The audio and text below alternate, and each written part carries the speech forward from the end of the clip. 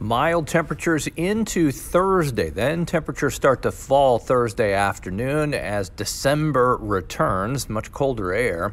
But until then, a surge of warm, moist air during the day Wednesday. Temperatures will push close to 60 degrees. Can't rule out an isolated shower, but the bigger storm system will have its impact on Thursday. Lots of wind Wednesday night and Thursday as a storm system in southern Ontario winds up and a cold front will swing through.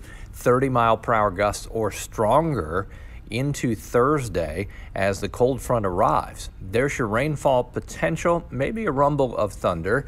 As that cold front comes through, the wind will change direction, and that will send our temperatures the other way on Thursday. You'll wake up to very mild conditions, and then temperatures fall throughout the day with occasional rain as well.